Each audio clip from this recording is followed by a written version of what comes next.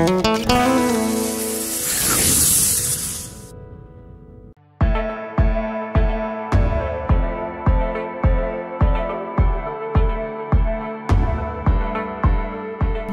পৰা প্ৰায় 120 কিলোমিটাৰ আঁতৰত অসমৰ অন্যতম জিলা হ'ল নগাঁও জিলা। পৰ্যটকৰ বাবে ৰোমাঞ্চকৰ অনুভৱ বুলি ক'লেও বহাই কোৱা নহয়। বিশ্ববিখ্যাত কাজিৰঙা ৰাষ্ট্ৰীয় উদ্যান এই জিলাৰে কিছু অংশ সামৰি লৈছে। পৰ্যটকৰ বাবে ইয়াত বহুত পৰ্যটনস্থলী আছে, কিন্তু সকলো কম সময়ত সামৰি লোৱা সম্ভৱ নহয় বাবে কেইটামান পৰ্যটনস্থলী সামৰি লোৱা হৈছে এই নগাঁও জিলা ভ্ৰমণৰ সময়ত। নমস্কাৰ, মই কৃষ্ণা প্ৰিয়া। আজি মই যাবলৈ ওলাইছোঁ গুৱাহাটীৰ পৰা নগাঁৱলৈ। নগাঁৱত বহুতো ধুনীয়া ধুনীয়া পৰ্যটকসকলৰ বাবে পৰ্যটকস্থলী আছে। আৰু এটা কথা, নগাঁৱলৈ আপুনি উৰাজাহাজেৰেও যাব পাৰে। বাছেৰে গ'লে প্ৰায় 120 কিলোমিটাৰ আৰু ৰেলেৰে গ'লে প্ৰায় 119 কিলোমিটাৰ।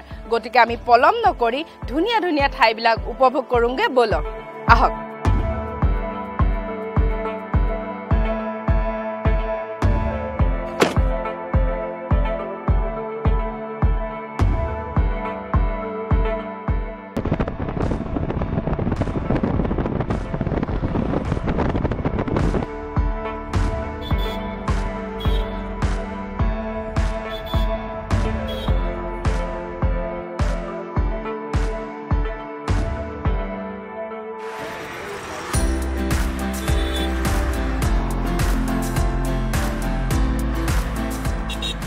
ৰাষ্ট্ৰীয় ঘাইপথেৰে 120 কিলোমিটাৰ গ'লে পায় নগাঁও চহৰ। সদাব্যস্ত নগাঁও চহৰখন হৈছে অসমৰ ভিতৰত 5খন সৰ্ববৃহৎ চহৰ। আৰু কিছু দূৰ আছে, কিন্তু ৰাতিপুৱাই ওলাই আহিলোঁ। কিবা এটা নাখালে নহ'ব, ব'লকচোন একাপ গৰম গৰম চাহৰ সৈতে আৰু কিবা এটা খাই লওঁ। তাৰপিছত আমি যাত্ৰা কৰিম নগাঁও জিলা।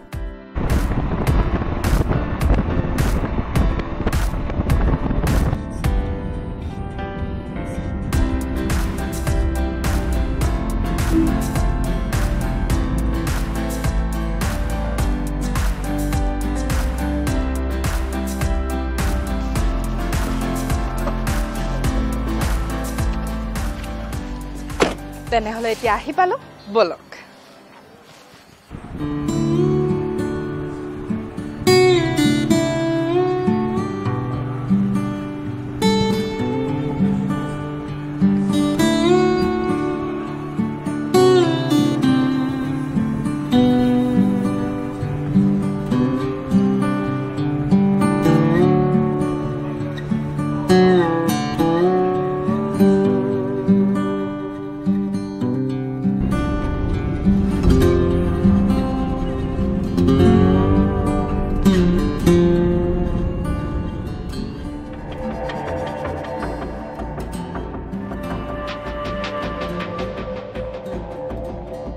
এতিয়া আহি আমি উপস্থিত হৈছোহি ঐতিহ্যমণ্ডিত শ্ৰী শ্ৰী শংকৰদেৱৰ পবিত্ৰ জন্মভূমি বৰদোৱাৰ আলিপুখুৰী প্ৰৱেশদ্বাৰত।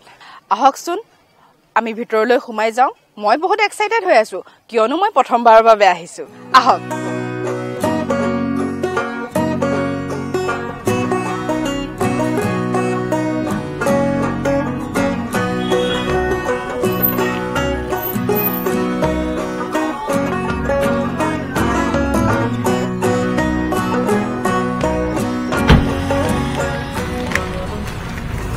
যিহেতু ৰাতিপুৱা সকলোৰে মন সতেজ আৰু পবিত্ৰ পবিত্ৰ হৈ থাকে, গতিকে মই যাম প্ৰথমতে বৰদোৱা থানলৈ বুলি।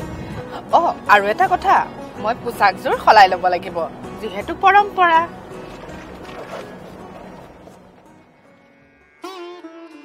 নগাঁও চহৰৰ পৰা প্ৰায় 15 কিলোমিটাৰ পশ্চিমত এই বৰদোৱা থান। আলিপুখুৰী মহাপুৰুষজনাৰ জন্ম হৈছিল আৰু সেই স্থানতে তেওঁ সৰ্বপ্ৰথম বৰদোৱা ধাম স্থাপন কৰিছিল। 1468 খ্ৰীষ্টাব্দত এই থান স্থাপন কৰিছিল মহাপুৰুষজনাই। তেওঁ বয়স আছিল 19 বছৰ। এয়া বৰদোৱা থান। ভাৰতৰত্ন ডক্টৰ ভূপেন হাজৰিকা দেৱে সৰুতে ইয়াতে গাইছিল, অ মোৰ গুৰু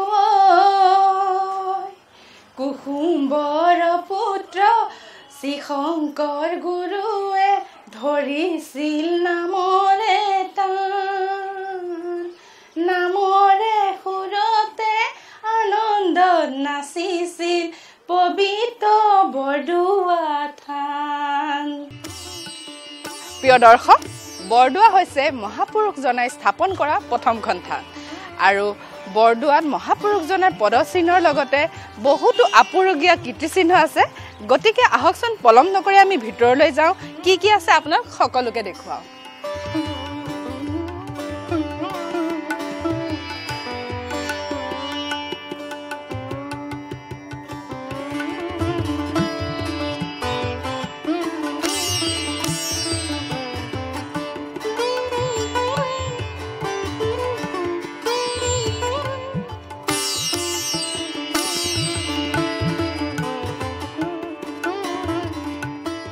নমস্কাৰ। নমস্কাৰ বাবুজন, আপোনাৰ পৰিচয়টো জনাব। মোৰ পৰিচয়, মই বটদ্ৰৱা শ্ৰী শ্ৰী থান পৰিচালনা কমিটিৰ সভাপতি তথা শ্ৰী শ্ৰী হলগী সত্ৰৰ সত্ৰাধিকাৰ। হয়, এইখন থানখন মহাপুৰুষজনে সৃষ্টি কৰা প্ৰথমখন থান। হয়, এইখন থান মহাপুৰুষজনে তেখেতৰ দ্বিতীয় বৈকুণ্ঠত তেখেতে জন্ম লোৱাৰ কাৰণে সৃষ্টি কৰা এখন প্ৰথম স্থান আৰু মহাপুৰুষে এখন স্থান। হয়, আপুনি চমুকৈ তেখেতৰ মানে থানখনৰ ঐতিহ্যৰ বিষয়ে অলপমান চমুকৈ জনাব নেকি?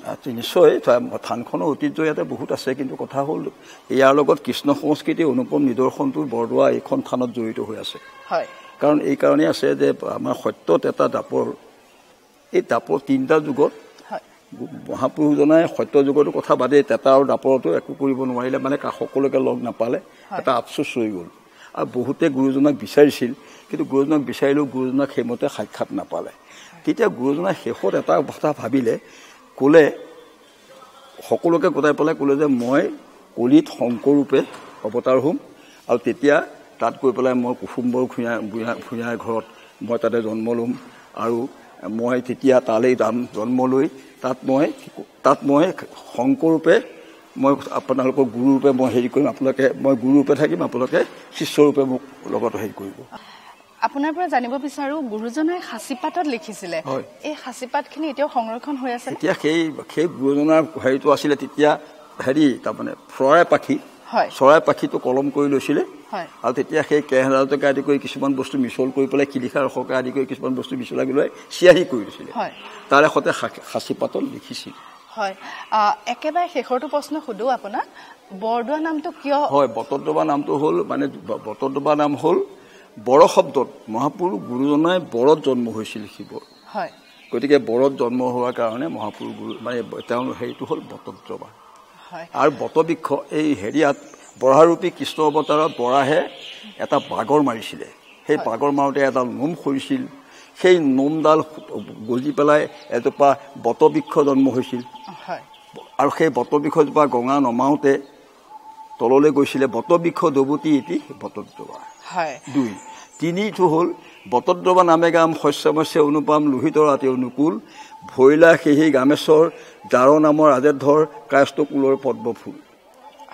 এই বস্তুটোৱে ডাঙৰ এটা বুজাইছে যে কায়স্থকুলৰ পদ্মস্বৰূপ সেই গুৰুজনা মহাপুৰুষ গুৰুজনা আকাশী গণ নামাওঁতে বটবৃক্ষৰ পৰা তললৈ গৈছিল, বটবৃক্ষজোপা বটবৃক্ষ দবতী ইতি বটদ্ৰৱা হৈছে, আৰু বৰদৰ কাৰণে বৰদোৱা হৈছে। লোহিতৰ একেবাৰে কাষতে আছিল, মই কৈছোঁ যে বটদ্ৰৱা নামে গাম শস্যমস্য অনুপাম লোহিতৰ ৰাতি অনুকূল ভৈলা সেহি গামেশ্বৰ যাৰ নামৰ ৰাজেধৰ কায়স্থকুলৰ পদ্মফুল। প্ৰবাদ আছে যে এবাৰ বহুদিনলৈ বৰষুণ হোৱা নাছিল, খৰাং বতৰৰ বাবে ৰাইজৰ মাজত হাহাকাৰ পৰিস্থিতিৰ উদ্ভৱ হৈছিল। সেয়ে মহাপুৰুষজনাই 7 দিন 7 ৰাতি একেৰাহে নাম কীৰ্তন কৰাৰ ফলত ধাৰাসাৰ বৰষুণ হয় কেইবাদিন ধৰি। তাৰ ফলতে আকাশৰ পৰা গংগা বোৱাই অনা বাবে এই জলাশয় নাম হ'ল আকাশী গংগা। নামঘৰৰ উত্তৰ দিশে ই অৱস্থিত। ৰাম হৰে ৰাম ৰাম ৰাম মনত অধিত সনাতন নাৰায়ণ প্ৰাণ কৃষ্ণ হৰে ৰাম পৰম থাপিতে মাগো তোমাক শীতল চৰণ ছায়া জগত গুৰু নাৰায়ণ ৰাম হৰিটো হৰি ৰাম কৃষ্ণ ৰাম।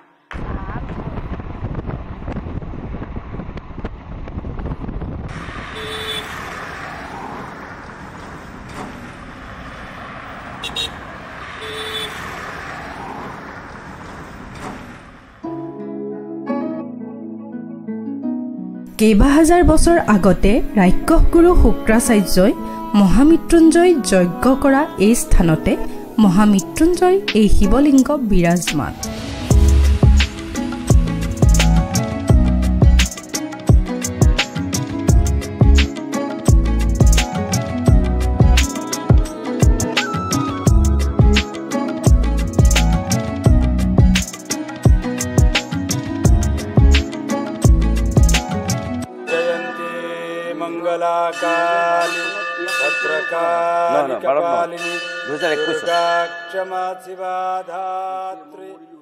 নমস্কাৰ। নমস্কাৰ, মোৰ নাম দীপমণি গোস্বামী। মোৰ এই কাষৰ গাঁওখনতে ঘৰ, এখন গোসাঁই গাঁও বুলি কয়। মহামৃত্যুঞ্জয় মন্দিৰ কেতিয়া স্থাপন কৰা হৈছিল আপুনি চমুকৈ জনাব নেকি? একচুৱেলি আমি প্ৰথম 96ত এই মন্দিৰৰ যিখন পথাৰ আছে তাৰ কাষৰ যিখন পথাৰ, তাতে আমি 96ত ব্ৰাহ্মণ সমাজৰ বেনাৰত বাবা বিশ্বদেৱ ক্ষেত্ৰ নাম দি আমি প্ৰথম ৰুদ্ৰযজ্ঞ আৰম্ভ কৰিছিলোঁ। ৰুদ্ৰযজ্ঞ আৰম্ভ হৈছিল 96ৰ পৰা, প্ৰতি বছৰতে ৰুদ্ৰযজ্ঞ হৈ আহিছিল। তেতিয়া 2000 চনত বাবা ভিগুগিৰি মহাৰাজ, যি আমাৰ অসমৰে একচুৱেলি তেখেতৰ নলবাৰীত ঘৰ, তেখেতৰ নাম হৈছে হলধৰ শৰ্মা, আৰু তেখেতে সিদ্ধি লাভ কৰাৰ পিছত বাবা ভিগুগিৰি মহাৰাজ হৈছিল। তেখেত আমাৰ ইয়ালৈ আহিছিলে, আমি মাতিছিলোঁ একচুৱেলি যজ্ঞলৈ। আহি তেতিয়া তেখেতে ক'লে যে এই যি ভূমি মানে য'ত মহামৃত্যুঞ্জয় মন্দিৰ বৰ্তমান প্ৰতিষ্ঠা হৈছে, এই ভূমিৰ পুৰণা হিষ্ট্ৰী জড়িত আছে। যে দৈত্যগুৰু শুক্ৰাচাৰ্যৰ দিনতেই এই ভূমিত মহামৃত্যুঞ্জয় যজ্ঞ কৰিছিল আৰু মহামৃত্যুঞ্জয়ক প্ৰতিষ্ঠা কৰিছিল। গতিকে আমাক কৈছিল যে আপোনালোকে ইয়াত এটা মন্দিৰ বনাওক, মহামৃত্যুঞ্জয় মন্দিৰ বনাবৰ কাৰণে তেখেতে 2000 চনতে কৈছিল। তাৰপিছত 2003 চনত সৰুকৈ এটা মন্দিৰ বনাই ভিতৰত যি আপোনালোকে শিৱলিংগ পাইছে, সেই শিৱলিংগক আমি তাত প্ৰতিষ্ঠা কৰিলোঁ 2003 চনত। আৰু তেতিয়া 51 কুণ্ডৰ যজ্ঞ হৈছিলে, আৰু সেই যি প্ৰতিষ্ঠা হৈছিল তাক চলপ্ৰাণ প্ৰতিষ্ঠা বুলি কোৱা হয়। তাৰপিছত আপোনাৰ 2004 চনৰ পৰা এই মন্দিৰৰ কনষ্ট্ৰাকশ্যন আৰম্ভ হ'ল, আৰু এই মন্দিৰ বৰ্তমান এটা ট্ৰাষ্টৰ আণ্ডাৰত আছে। সেই ট্ৰাষ্ট হৈছে মহামৃত্যুঞ্জয় সেৱা ট্ৰাষ্ট, আৰু সেই ট্ৰাষ্টৰ চেয়াৰমেন বাবা ভিগুগিৰি মহাৰাজ তেখেতেই আছিল। 2019 চনলৈকে এই মন্দিৰৰ কনষ্ট্ৰাকশ্যন বহুত ওপৰলৈ উঠি গৈছিল, আৰু 19 চনৰ ছেপ্টেম্বৰ মাহৰ 30 তাৰিখে তেখেত স্বৰ্গগামী হয়। হোৱাৰ পিছত আমাৰো ডাঙৰ সমস্যাত পৰিছিলোঁ। আচলতে যিকোনো অনুষ্ঠানৰ গুৰি ধৰোঁতা এজন শক্তিশালী মানুহক আমাক প্ৰয়োজন হয় তেখেত আধ্যাত্মিক দিশৰে হওক নতুবা অন্য দিশতে হওক। গতিকে তেতিয়া যিটো কোনো নাইকিয়া হ'ল, আমাৰ গুৰিয়ালহীন নাৱৰ দৰে আমাৰ সেই সময়ত এটা অৱস্থা হৈছিল। সেই সময়ত আমাৰ বৰ্তমানৰ যি অসমৰ মুখ্যমন্ত্ৰী হিমন্ত বিশ্ব শৰ্মাদেৱ, তেখেতে আহি আমাক কিন্তু হাত পাতি আমাক ধৰিলেহি। আহি তেখেত আহিল ইয়ালৈ 2020 চনত। আহি তেখেতে ক'লে যে বাবাৰ যি আধৰুৱা কাম এইখিনি মই সম্পূৰ্ণ কৰি দিম। আৰু তেনেকুৱাতে লকডাউন আহিলে। লকডাউনৰ পিছতে 2-3 মাহৰ ভিতৰত তেখেতে যিমানখিনি পাৰে বৰ খৰকটীয়াকৈ যিমানখিনি পাৰে কাম কৰি 21 চনৰ ফেব্ৰুৱাৰী মাহত এই মন্দিৰভাগ প্ৰতিষ্ঠা কৰি দিলে। আৰু সেই সময়ত আমাৰ অমিত শ্বাহজীও আহিছিল, তেখেতে ইনগ্ৰেশ্যনৰ কাৰণে অমিত শ্বাহজী আমাৰ ইয়ালৈ আহিছিল এই মন্দিৰলৈ। সেইখিনি থুলমূল আমাৰ মন্দিৰৰ ইতিহাসখিনি সেইখিনি। মন্দিৰ নিৰ্মাণ কৰোঁতে কিবা আপুৰুগীয়া সম্পদ পোৱা গৈছিল নেকি, আপুনি জানে নেকি? মানে যেতিয়া বাবাই এইটো কৈছিলে যে দৈত্যগুৰু শুক্ৰাচাৰ্যৰ দিনতে ইয়াত মহামৃত্যুঞ্জয় যজ্ঞ হৈছিল, যেতিয়া আমাৰ এই মন্দিৰ কনষ্ট্ৰাকশ্যনৰ কাৰণে আমি যেতিয়া পাইলিং কৰিছিলোঁ, পাইলিঙত যজ্ঞ কাষ্ঠ, ধূনা তেনেকুৱা কিছুমান বস্তু আমাৰ পাইলিঙৰ কিন্তু বালিৰ লগত ওলাই আহিছিলে, যিখিনি আমাৰ ৰাখি থোৱা হৈছে, সংৰক্ষণ কৰা হৈছে। ধূনাৰ টুকুৰাও পোৱা গৈছিলে, আৰু যজ্ঞ কাষ্ঠ যিটো যজ্ঞত যি কাঠ ব্যৱহাৰ কৰা হৈছিল বা তাৰ বিভূতি, সেই বিভূতিবিলাকো সেইটো সময়ত পোৱা গৈছিলে। এতিয়া এই স্থানলৈ ভক্তপ্ৰাণ ৰাইজৰ আৰু পৰ্যটকৰ আগমন কেনেকুৱা? বহুত ভাল। আচলতে ইয়ালৈ আমি বহুত পৰ্যটক আহে। আমি অসমৰতো বাদেই দিছোঁ, অসমৰ বাহিৰৰ দৈনিক 300-400 বৰ্তমান টুৰিষ্ট ইয়ালৈ আহি আছে। তাৰোপৰি আমাৰ কাৰণে এটা বৰ ভাল কথা, আমাৰ ভাল লগা কথা এটা যে ভাৰতৰ বাহিৰৰো বহুত আপোনাৰ ফৰেনাৰ, যিটো আমি কওঁ ফৰেনাৰ, বহুত আমাৰ ইয়ালৈ আহিছে বৰ্তমানলৈকে। বহুতৰ লগত এতিয়ালৈকে মোৰ যোগাযোগ হৈছে, তেওঁলোকৰ ইয়াত আহিলে যিকোনো কথা সুধিলে তেওঁলোকৰ হিষ্ট্ৰী কোৱা বা কিবা কৈছোঁ। খুব ভাল লগা হৈছে যে আমাৰ এনেকুৱা ভিতৰুৱা এটা অঞ্চলত আজি বিভিন্ন ধৰণৰ মানুহ, অসম তথা অসমৰ বাহিৰৰ, ভাৰতবৰ্ষৰ বা ভাৰতৰ বাহিৰৰ বহু মানুহ আমাৰ ইয়ালৈ আহিছে বৰ্তমান। হয়, আপোনাৰ পৰা কথাখিনি জানি বহুত ভাল লাগিলে। ধন্যবাদ, নমস্কাৰ।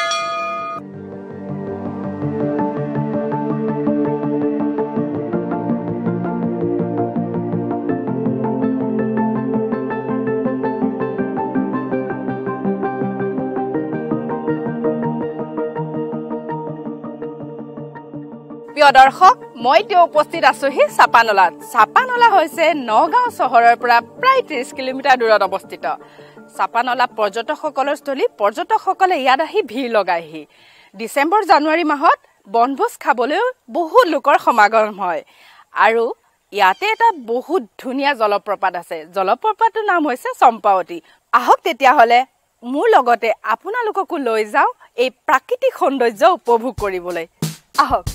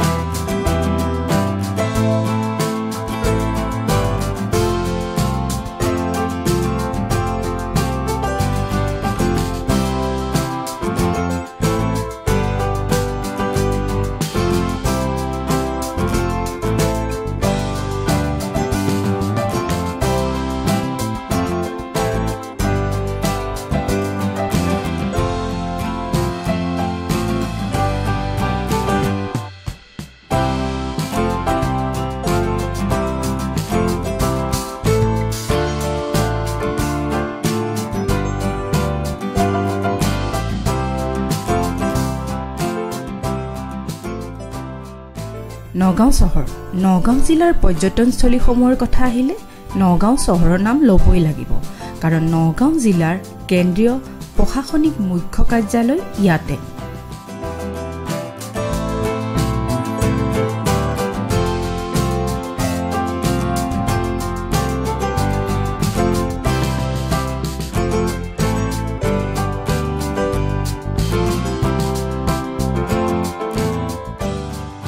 দৰ্শক মই এতিয়া উপস্থিত আছো টেঙাপানী নগাঁও জিলাৰ পৰ্যটনস্থলীৰ ভিতৰত পৰ্যটকসকলৰ বাবে নয়নৰ মণি নৱেম্বৰ ডিসেম্বৰ মাহত বহুত দল আহে ইয়াত বনভোজ খাবলৈ টেঙাপানী হৈছে প্ৰাকৃতিক সৌন্দৰ্যৰে ভৰপূৰ এখন ঠাই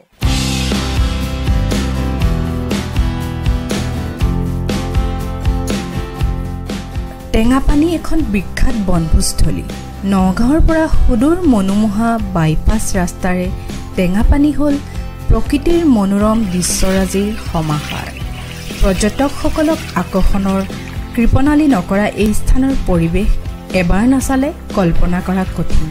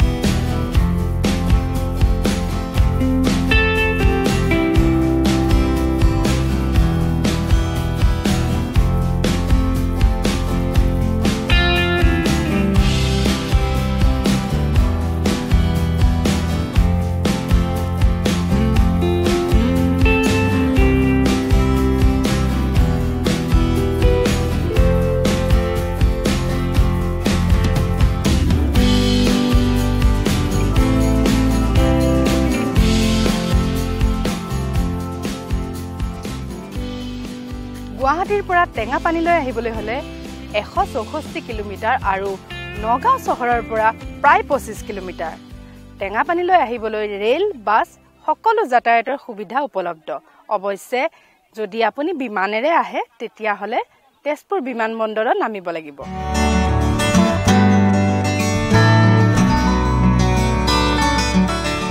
প্ৰিয় দৰ্শক মই এতিয়া উপস্থিত হৈছো গুৱাহাটীৰ পৰা প্ৰায় 120 কিলোমিটাৰ আহি নগাঁও চহৰত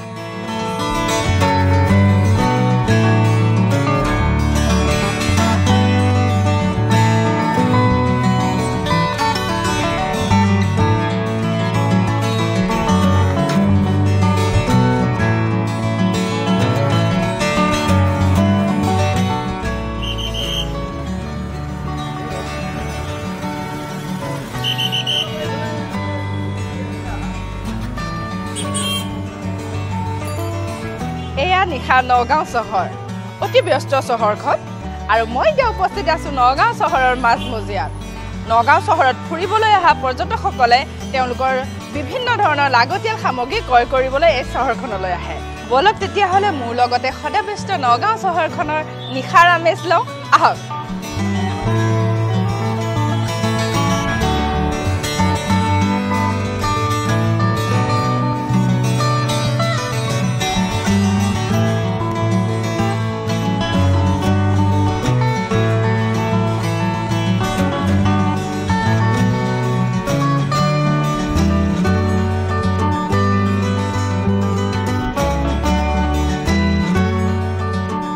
মই এতিয়া উপস্থিত আছোঁ সদায় ব্যস্ত নগাঁও মাজমজিয়াত থকা এখন বিপণীত এই বিপণীখনত পুৰুষ মহিলা উভয়ৰে পোছাক পোৱা যায় লগতে পোৱা যায় শিশুসকলৰ বাবেও আহকচোন আৰু কি পোৱা যায় আমি সকলোৱে চাওঁ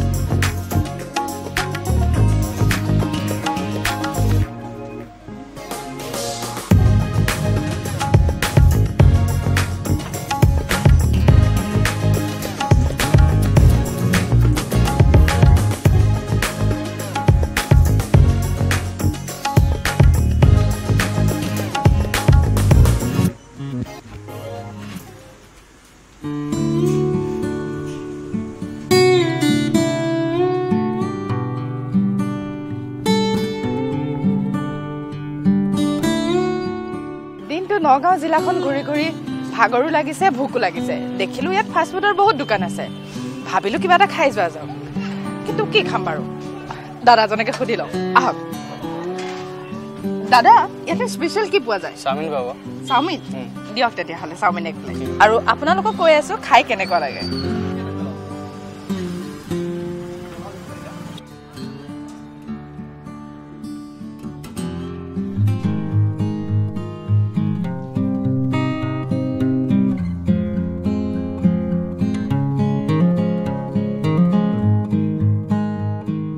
দৰ্শক এইখন প্ৰণৱ বৰুৱা উদ্যান ইয়ালৈ লোকসকল আহে দিনটোৰ ভাগৰুৱা শৰীৰ আৰু মনটোক বিশ্ৰাম দিবলৈ নগাঁও জিলাত ফুৰিবলৈ অহা পৰ্যটকসকলো ইয়ালৈ এবাৰ আহে গতিকে আহকচোন পৰিৱেশটো উপভোগ কৰোঁ